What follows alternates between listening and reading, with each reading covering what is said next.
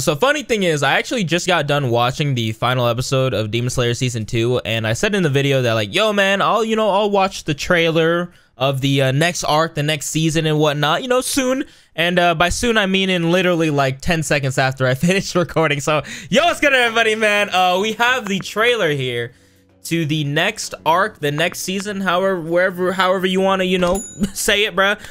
The Swordsmith Village arc. So I already saw the cover art for this, and it had Muichiro and Mitsuri on it. So that's going to be a very interesting combination. For one thing, though, I'm really concerned about, or I'm really curious to see, is what Muichiro does. Because my friends, they fucking love this guy, man.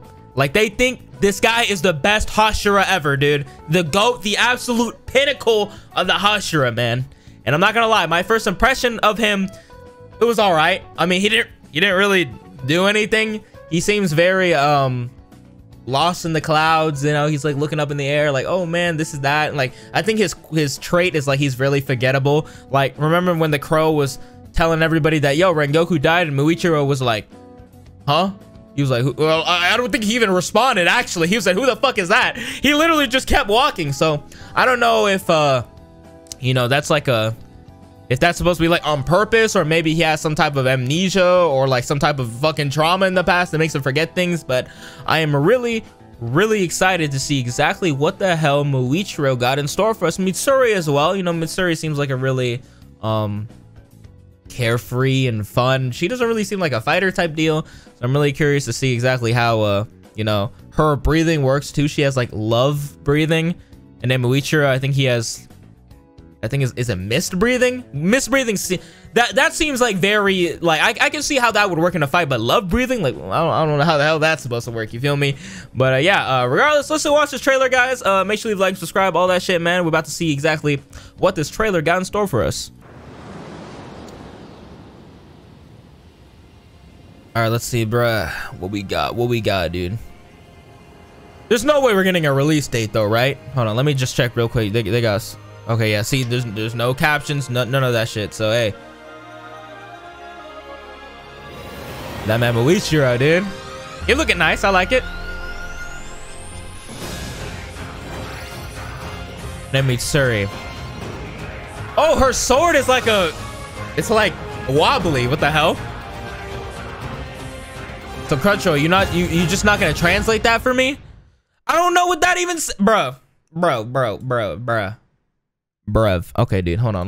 Do I get a translation or something, dude? All right, I found another video. Demon Slayer Swordsmith Village arc TV animation is in. Okay, so they're just letting us know that, yo, dude, we're making the arc. Damn, it's already in production. Oh, wait, TV animation. That means it's not gonna be a movie. Okay, I'm interested, man. I'm interested. I don't know how long the Swordsmith Village arc is, but hopefully it's pretty lengthy. Maybe around like the same. Wait. Release date 2023. Well, fuck me, I guess, man. God damn, dude. All the real shit. Damn, dude. I'm like, yo, dude, 2022 is gonna be such a good year for anime, man. It's gonna be the golden year. We got AOT Demon Slayer season 2. I'm pretty sure Chainsaw Man's supposed to come out this year as well, bro. All this other dope shit, and then they're like, wait, 2023 is actually really dope as hell. We got Jujutsu Kaisen season 2, Demon Slayer season 3. Like, goddamn, bro. Like, yo, come on, man. Yo, I'm not gonna lie, Ufotable. Hey, after waiting so long for season 2 of Demon Slayer, the fact that season 3, after the Entertainment District arc literally just ended, that it got it, like, that season 3 got announced. Goddamn, bro. Hey, hats off to you guys. Hopefully, obviously, that tax evasion money still probably gonna be put to good use. That animation's still gonna be popping off. So hey, I'm super excited for that. But once again, man, I mean, this wasn't really like an actual trailer. It was more so like, yo, let's animate the cover art real quick and say like, yo, it's in production. But yeah, I mean, like I said, I mean, we can go back into it real quick. Muichiro right here, he looks pretty fucking dope, dude. Like I said, he seems, I don't know, he's really hard to read, but I feel like that's supposed to be his character. Like, he's extremely hard to read. He's supposed to be like super forgettable, like literally forgettable, as in like he can't remember stuff. Yeah, I don't know. It's really hard for me to really like give an opinion on him because we haven't really seen too much of him. But all I know is that my friends like literally love this guy, dude. Like they say like he's the best, and I'm really excited to see exactly what he got because so far, yo, he got competition, man. Tengen, he got the flashy god Tengen, bruh. He survived. That dude's dope as fuck. That dude's sexy as hell too. That man, yo, his fight with Gyutaro, that shit was legendary. Rengoku, valiant as hell. Funny as fuck, dude. That man fighting Akaza by himself, determined. Yo, he got competition. Muichiro, what we got, dude?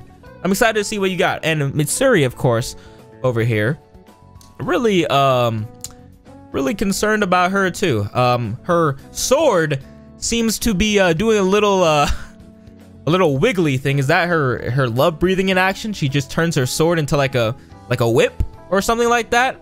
That seems really interesting. I assume it still cuts people, but I am, like I said, I am really curious to see how the fuck does love breathing work. Like what exactly does that entail, man? She just seems like, I mean, obviously they could be pulling like a red herring on us, and she could be the most badass sword fighter known to man. She could be the most cold-blooded, ruthless killer, and she's like this like little like, oh, she like loves everybody. She loves all the Hashira. She wants everybody to get along and all that stuff. So yeah, she's really interesting as well. Also, super off topic, I'm really excited to see, hopefully they show like the upper ranks like meeting each other like they did with like the lower ranks, you know, in the I think Akaza called it like the Infinity Fortress Castle type deal, you know, the one with all the doors and shit, bruh.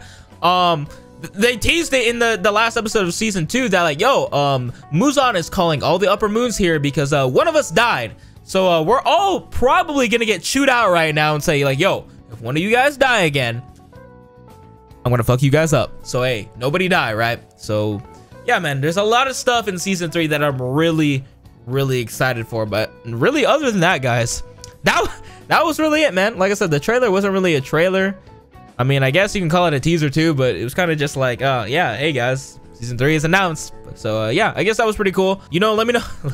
Fucking dog right there is playing with the light. Let me know in the comments down below, guys. Let me know what you guys thought of season 2, of course, and let me know what you guys are thinking of this new Swordsmith Village arc season 3 type deal we got here, man. Let me know if you know, are my friends right about Muichiro? Are there any fellow Muichiro fans out there that like, yo, dude, that man is dope as hell? Or are there any Mitsuri fans out there that think Mitsuri is the best Hashira? Let me know all in the comments down below, guys. But other than that, this has been your boy Ivory. Hope you guys have a great ass day, and yeah, I'm out. Peace.